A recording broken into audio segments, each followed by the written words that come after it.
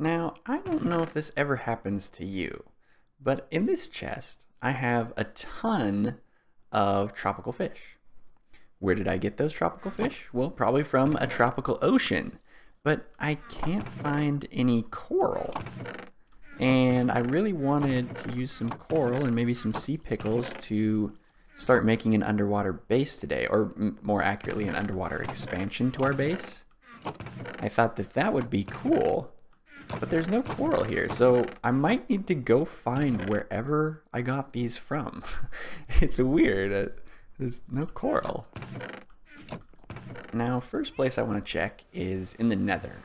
There are some portals that I haven't put signage on yet. We worked really hard on this a couple episodes ago, but there are a couple more portals. I didn't show them in the episode because there's a lot of just unmarked ones. This one goes to the mesa, but past here, or wait. Nope, this is the wrong tunnel. Oh yeah, I think it's over here. Let's clear this guy out. Yeah, this is the way. Don't ask me why this villager is here. I've just left him there because, I don't know, he's like a backup villager. If all the villagers in our world die, then we have a backup villager in the Nether. Although honestly, the backup villager would probably die before the other ones. So, there's a portal here, and I don't know where it goes.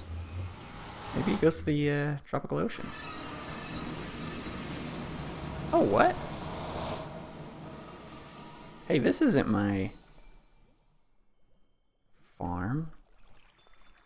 I didn't know I had another one of these.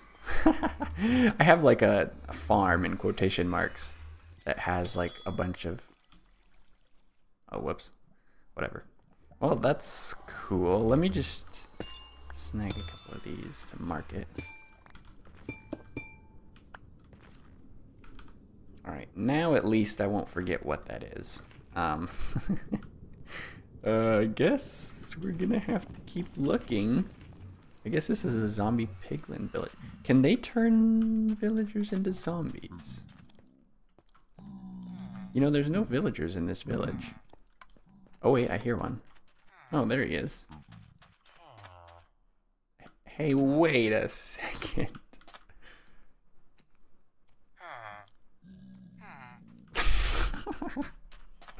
Okay, the zombies don't seem to be going after these guys. Yeah, apparently they can escape. Well, that's a problem for a different day. The villager breeder at our main base is working fine, so there's no reason to really worry about these guys right now. I'm pretty sure I built this giant pit or like moat around it because I didn't have enough for fences. Oh boy. Alright, let's go hunt down a tropical ocean. No way. This looks like the right color. I don't see the coral and the like lit up areas, but I have not found a mushroom island before. Or I think I've seen one in passing, but I never like went back and found it. Anyway, had no idea this was here. This is kind of cool. We could probably do something interesting with this. No. Did I forget to bring obsidian? I think I did. I think I checked in here. Yeah. You know, usually I have some obsidian either in the emergency kit or the supplies box, but seems that there is neither, unless there's some in the valuables. I could probably use some organizational improvement, but I did see some ruined portals around here, so maybe we'll go snag the obsidian from that. Right down here. I think. Yes. Uh-oh. Oh, I think there's enough. Just barely. Okay. Well, actually, we should look in the chest. Hey! Oh, and a flint and steel. I know I have a flint and steel, but it's nice to have another one. What's that? Protection for? Oh, that's funny. Oh, pro tip in case you didn't know, or in case you forgot, you can get infinite air from magma blocks. All you have to do is just hold shift on top of them. You don't even need aqua affinity. Like even if my bubbles are going down way faster. Ta-da! So if you ever find one of these and you don't have aqua affinity yet, or you don't have a water bucket, you can just snag one of these. And you're like, oh, I need water. Ta-da! Infinite water. Or air, actually. Infinite air underwater. There you go.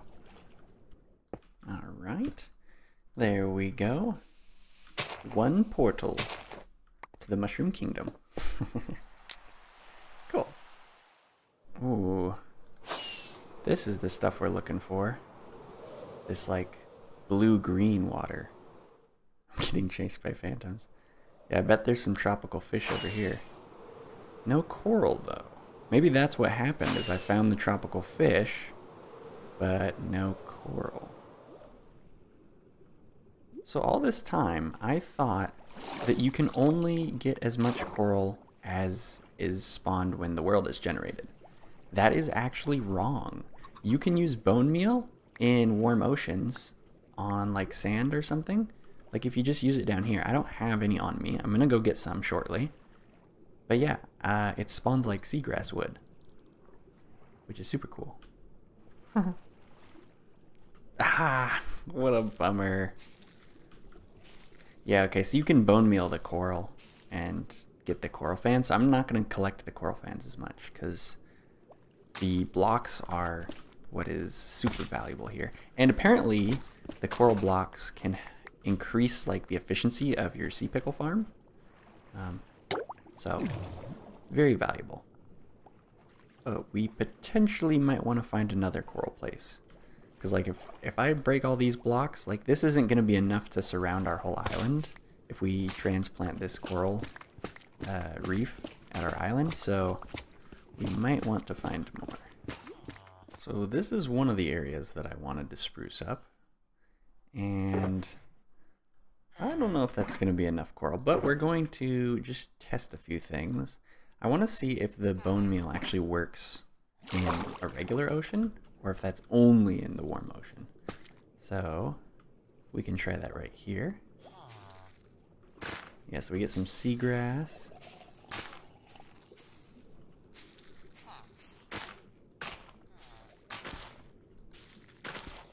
Oh. Alright, so I just used like, I don't know, 20 bone meal. Didn't get a single coral fan. So I'm gonna guess that that only works in the warm ocean. Also, this is really, really deep. So we might have some of the coral grow off of the walls, because we want to actually see it, you know? I tried to look at a lot of the coral shapes to maybe replicate them here. So, see how well that works. Also, the sea pickles. We need to farm these up, because I want to put them underwater like everywhere. Because particularly at night, these things are going to make any water area just look that little bit more inviting. Ooh, we can put them on dirt too. So we could just hide them like in here. It's basically water lighting. So that will be cool. I already like this a lot better. It makes the water a lot more inviting. Like you actually want to swim down in it, you know, and look at things. As opposed to this. I used a little bit of the bone meal down here, and I think I'll get some more to fill out this area, because this area actually generated before kelp even existed, so that's why it's so bare. But I tried to do like the same coral structures, but then have them be pointing out of the wall. And then I tried like this little like twirl around the support of the house, because I feel like that kind of makes sense, and it looks kind of interesting. And of course the sea pickles will really stand out at night, but in the day they're kind of like meh. And I think that if I add a bunch of colors, that will really make it look awesome. Yeah, this is pretty cool. It's kind of wild. I like it. It's very colorful. The thing was, I wanted to do this all the way around the island, and that is maybe not gonna happen. Alright, so sea pickles, how do you farm them? I don't actually know, but I do have a guess. I think if you have... Yes, okay, so you bone meal the nearby sea pickles, and then it has a chance to spread. Gotcha. So now the question is going to be, how far do they spread? Actually, let's look at this. Ooh. Yeah, it's lit up a little bit. You can actually see under the water. How does this look over here? You can't really tell that it's lit up. It just looks nicer. Because if we take these away, yeah, it gets darker and like mustier almost, you know? Like you're in a back alley. But this kind of makes it look like you're supposed to be here. Which you're probably not, but it makes down here a little nicer. Alright, so how far do these things spread? Is it just one block? Well, that was two. Because what we could potentially do is just have like a plus, and it could just spread out in any direction, and then we just bone meal this. Oh, I ran out of bone meal already. Yeah, it seems to be 2 blocks that it spreads out from. So we could just hide a sea pickle farm in one of these corals, and that would be kind of a cool thing. And then we would have a reason to come over here too, like there'd be a functional reason. And it's kind of fun, like if you make new things, to have there be a reason for you to go over there. So there was a couple of shapes to the coral. There's this plus one that we'll probably use. It's kind of like a trident almost, but on all sides. And then there's like rings, and there's kind of like a box one. So I'm thinking that this is probably the best for a sea pickle farm. Like if we just made... Okay, so many of these guys spawn, it's just ridiculous. I was actually thinking about connecting... My base, I think, is like 3 blocks that way. And I kind of want to connect it to this underwater part so we can have like underwater base sections, which would be really cool, but... I don't know. With all the drowns that spawn, it's kind of annoying. So, if we just make the base of the farm... It's kind of a stretch to call it a farm, but... And then we could have maybe some of the forks come up. Kind of copying the pink design, or the purple, I guess. Oh my word. How many of these guys? Alright, and then we take out these corners, because that's what the naturally generated ones do. And it gives it more of a stringy look, which is good. Oh wait, we need some extensions on the bottom here. Something like this. We'll make it a beefy one. And then this will be our backup store of sea pickles. Alright, so then in the middle we can have our actual store of sea pickles. Well, that works pretty well. And then you just clear it out and keep going. And I suppose you can clear out the middle section if you want as well. So there's almost something to be said for like just bone mealing each new one.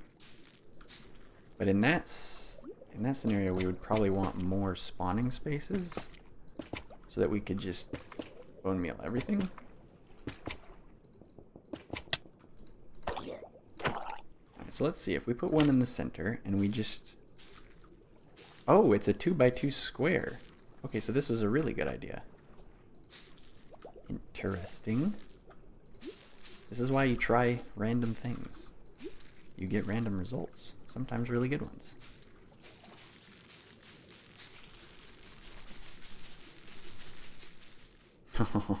It's all filled up. Let's see how much we get. Let's make sure there's none above. And then we have 2 stacks and 20. So, how much does this farm, in quotation marks, give us? And then, of course, we replant 1 in the center, because we don't want to just lose all of our sea pickles. So it looks like we got a stack and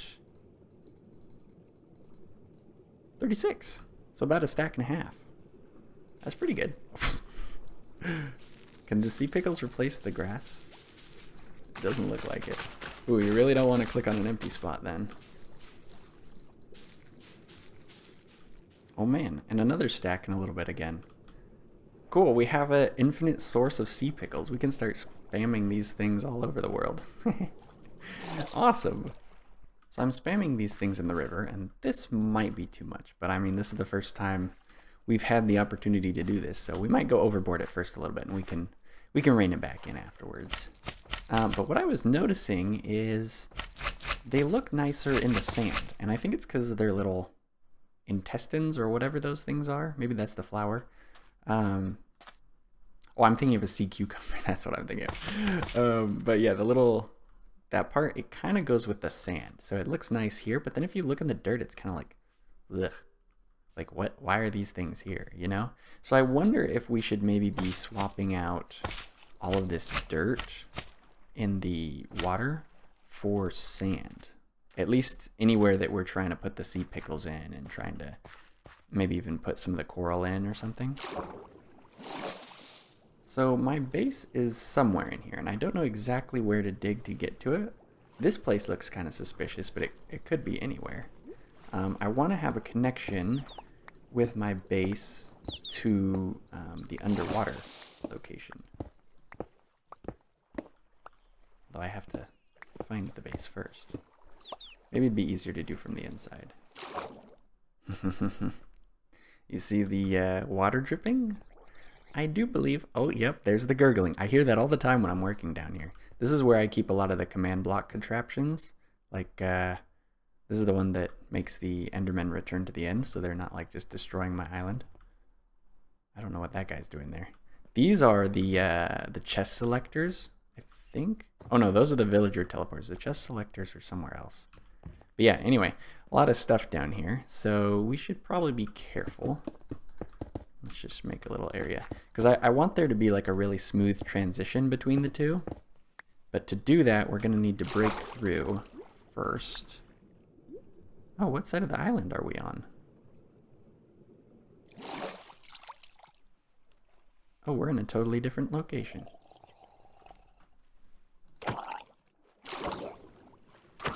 Oh, here we go. So it's over in this corner, pretty much straight that way. In fact, this tunnel that goes nowhere, we might be able to turn into a water entrance, which would be super cool. Because I want to have a mixture... Oh, I don't have torches. Just sea pickles. Oh, they don't have any light when they're not underwater. Alright. Come on, be water. Oh, here we go. Here's some sand. There's the water. What? Oh, I guess it has to be a full water block. Aha! So we're... Oh, about right here. Like, pretty much right where the corner is. That's kind of convenient. You know, I need an entrance that these guys can't get in. Oh, there's some copper. So the cool thing is, because there is conduit power, I don't have any trouble with underwater breathing around here. And swimming and seeing in it and everything. So that all works really great. So what that means is that we don't necessarily have to have everything inside of a structure. I did think it'd be cool to have, like, maybe some little structure like over here. Like, maybe just imagine that this was the base of a glass dome. Obviously not this shape, but like if it was a full circle, and then maybe there'd be a door here. Oh, I don't want to use those. We're just kind of prototyping it just to see how it might end up looking. And then we could have some sort of walkway, maybe with glass. Actually, I think I have glass on me. We could see. Oh my! The haste beacon is very strong. These guys are gonna just walk into my base, aren't they? All right, now that drowns have a free entrance to the base, we should probably figure out some sort of gate mechanism that is really easy for us to get through, and it stops the water.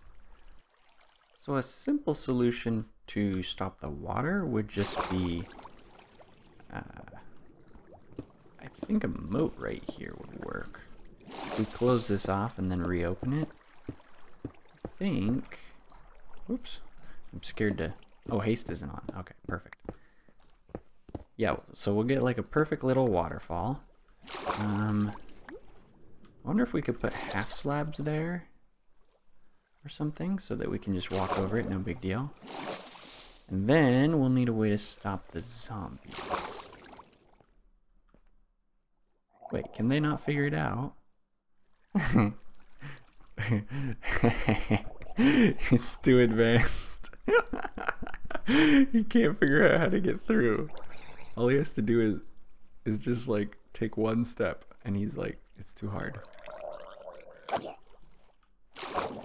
Okay, so this might actually be good enough. Oh yeah, I was gonna get the glass so we could look at the maybe like a little mini walkway. I think it should just be in the ender chest. Yep, there it is. So we have. Okay, that scared me. I don't know. I never see it coming, and then it's just a shocker every time. So we had a little glass walkway, and then we maybe had it meet up with this. So nothing too fancy, just something like this. And we can just kind of walk through. And actually we could swim through as well. And then that just helps us kind of keep on track and not get lost. But also we can like stand here and look at things. Or, you know, get attacked by these guys. Oh boy. Yeah, this is really cool. If we spruce up this area, this would look really nice. And imagine if this was a glass dome. Like I'm out of glass. Oh boy. I'll just make like a little makeshift window. Everything's kind of makeshift this episode. This is kind of a prototyping episode, you know? And then if we have like some glass here, we can like look out and see nothing on this side, but if there was a window here, we could like look out, see the stuff, do whatever would be in here, which I don't know yet. Yeah, this is a cool area. I put some sea pickles along the sides because then if we go up here, yeah, it should light up the pathway a little bit so we can see it. Oh my goodness. How did he get 2 shots in so fast? Crazy. I'm building this little area up, and I'm just gonna see there's a drown right there, and I'm gonna see if he can figure out how to get in here. If he can't, I'm honestly just gonna leave this and pretty it up, you know? No extra function required. If he does get in, we'll figure something out.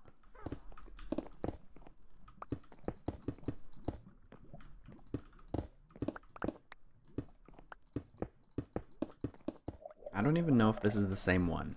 The other one honestly might have despawned.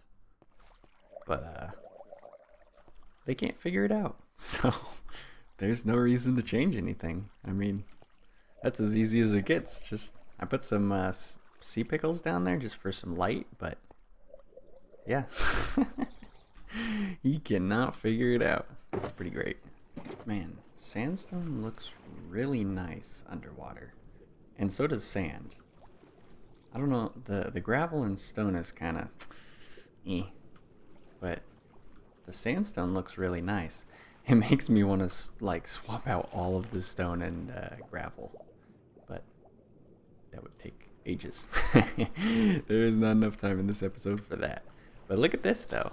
I mean, the little sandstone dome. I was thinking maybe less of a dome and maybe just give it like a rounded roof and sort of straight sides, and that might look okay.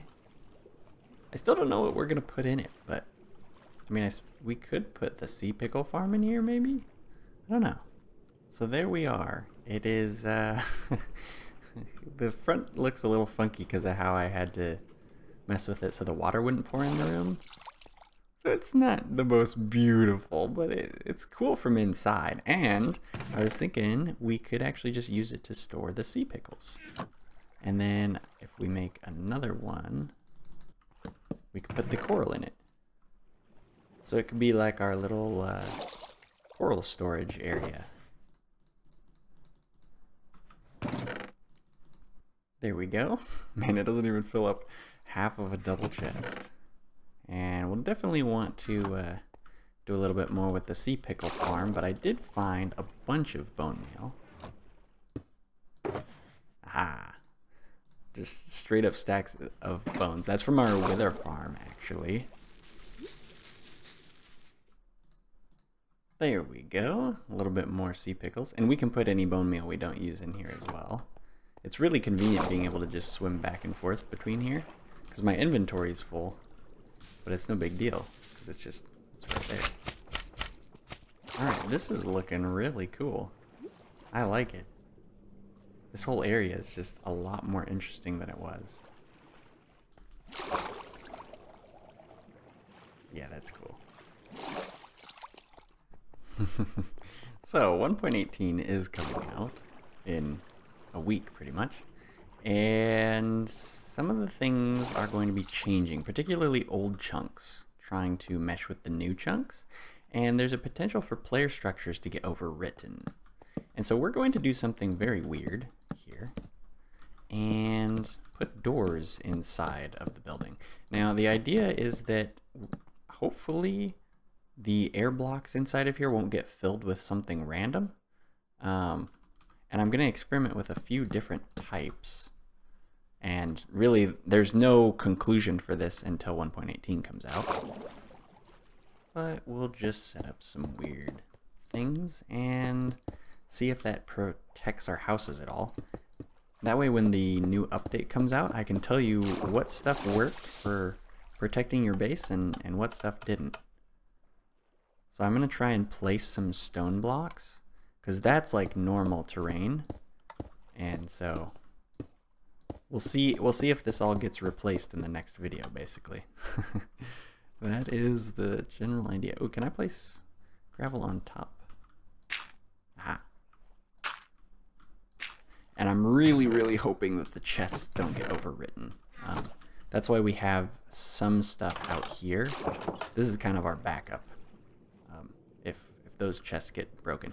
And this could potentially happen anywhere in the world. So, yeah, you probably want to make a backup before 1.18 comes out. Oh boy.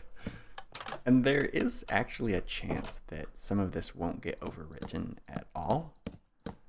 So, you know, everything might be totally fine. And that would obviously be the best solution, but we're preparing just in case. Now, based on the way that they were talking about it in the patch notes, it sounds like it's going to be like chunks that border the new generation that are going to get messed with. The stuff in the middle of your area probably is fine. So that's kind of what I'm hoping. And then we'll add in some more gravel, because that's kind of a natural generation block. Oh, there we go. This is a maze now.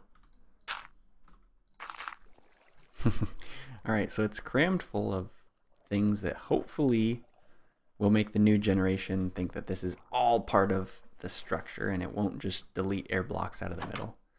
Because I think the patch note said it'll either be intact, which is the best scenario, buried, so like totally covered with dirt or gravel, I guess in this case, because it potentially, you know, the terrain comes up and like totally gets all inside the house.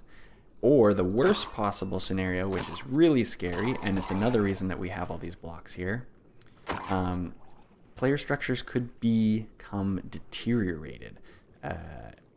So they could deteriorate and lose some of their blocks. So like some of these blocks might be missing, and by putting a bunch of unnecessary blocks, that also could make it more likely for the deterioration algorithm to pick some of those instead of the blocks that we actually care about. So it's just a random little test. The answer will come with the next video, which is going to be around when 1.18 comes out. So that'll be cool to see. And hey, you know, maybe we'll get lucky and nothing will actually be broken. That's obviously the ideal scenario. But that's going to be it from me. I hope you enjoyed this episode of Talon's Oasis, and thanks for watching. Catch you next time. Later.